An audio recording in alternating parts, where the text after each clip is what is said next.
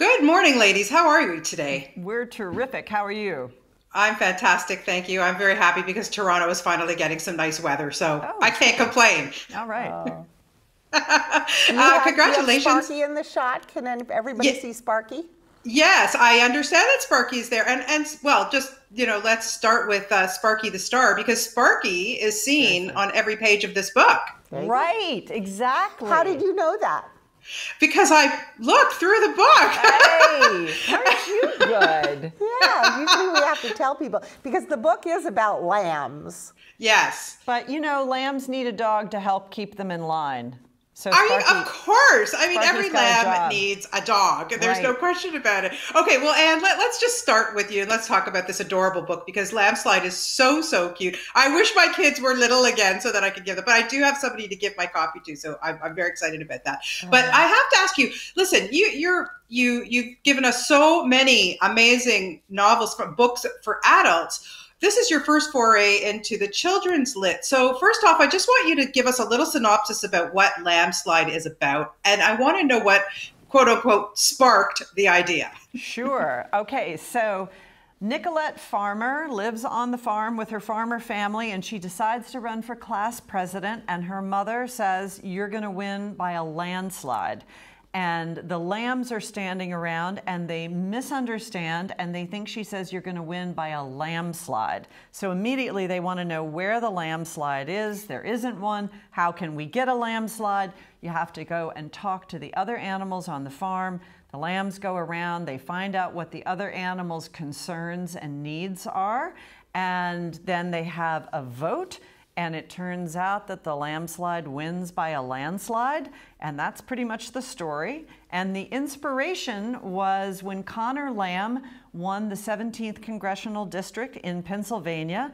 Someone was holding up a piece of poster board at a rally that said Lambslide, and I saw the picture in the New York Times.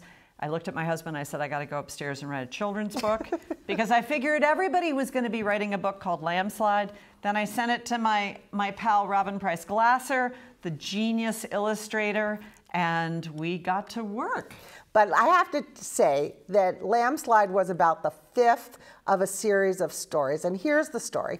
Anne co-owns a bookstore in Nashville, Tennessee called Parnassus, a fabulous independent bookstore.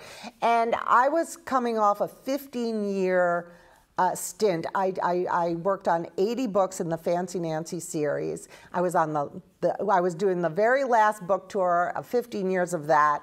I walked into Parnassus where I had been for 7 years in a row and had never been there. She happened to be there that day, and I fell madly in love. I fell madly in love.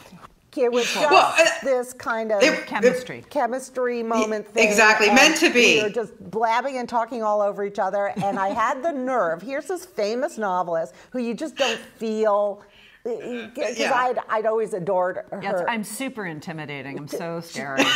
And she's so not, and I was shocked by that. And so I had the nerve to ask her, I've never done this before, and I said, did you ever think of doing a picture book, children's books? And she said no, but she had this idea, and she threw out the idea.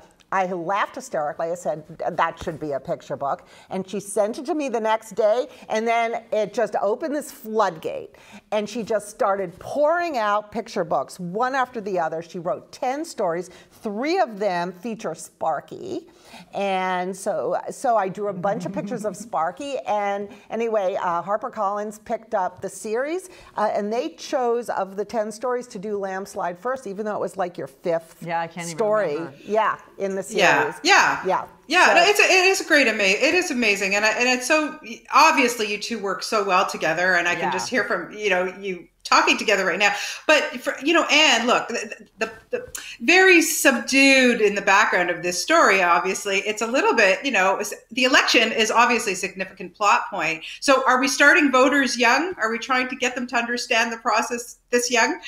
Absolutely. It's never too early to start. And when I was a kid, I thought that voting was second only to driving a car for the most amazing adult thing you could do. I love the idea that voting was private. I remember my grandparents used to say you are never allowed to ask anybody who they voted for. That's sacred and private, and you go into this private place and make your own decision. Close the curtain. Like the Wizard of Oz. Yeah. I totally loved it. So I actually think that kids have a very deep creative, imaginary life around voting. I know that I did. So it seems like a good thing to be talking about. But what Anne does so well, and naturally, because most new writers to picture books do not understand, is that you want to teach the children something in your story, but you do not want to be preachy. So you have to hide the message very nicely inside some humor and fun and animals playing on a farm, and just naturally somehow does this so It's like you're putting the spinach under the pie. Yeah. Yeah. Exactly. Yeah, no, that's a good way to put it. I want to know what books you ladies loved growing when you were little kids. What children's book kind of resonated with you? Anne, you want to start? Oh, okay. So weirdly, you answered that in an interview, and you answered 4 of my top 10 books. The weirdest one, The Lonely Doll by Dare Wright. Which did anybody read The Lonely Doll after 1969? It's so strange. It's about a doll who's abandoned by her parents, and then she gets hit at she's the end taken by bears. Rush. And Father Bear beats her because she gets into makeup. I loved it. It was just fabulous. And it's photographs, black and white, dark little photographs. Yeah. No, big. It's a big book with a pink gingham. Love that book. I can't believe that you mentioned that one. Okay, and what about you? Well, What's your my favorite book actually was a YA book, Harriet the Spy. Oh. And I really thought that I was going to be a spy when I grew up. I thought that was absolutely, I started, I have 3 sisters, and I started secret notebooks that I had to write in code so that they couldn't read all the nasty things I was writing about them. Yeah. Yeah.